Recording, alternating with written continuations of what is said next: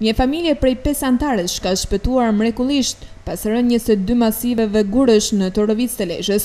Ngjarja ka ndodhur në orët e para të mëngjesit, ndërsa familja Përleshi dolën menjëherë nga shtëpia. Fatmirësisht Guret nuk shemben banesën, ndërsa shenjat e forta të goditjes tmerruan familjen, të cilët menduan se ishte tërmet. Mes frikës, bashkëshortet Përleshi tregojnë tmerrin e përjetuar në ato momente. Jam të rënditur dhe kafja më në shpej, një tërmedi pa parë, ju po shifni këtë ngjarje, kam dalë jashtë, i habitun, s'kam dhja se ka me shkue. Po shishir zotit pështu, edhe i bajmë thire shtetit ordin, që ose ka mundësi. Pështova unë, po të pështojnë edhe tjertë.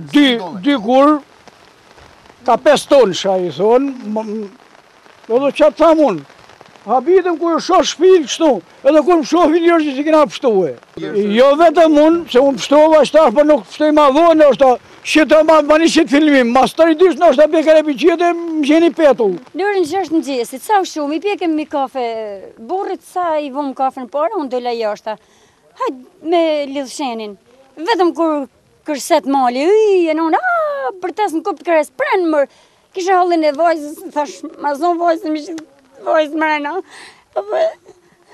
kur i poshtësim dëllën në bërë, dhe të thash, ndash, të shishtim për te vajza.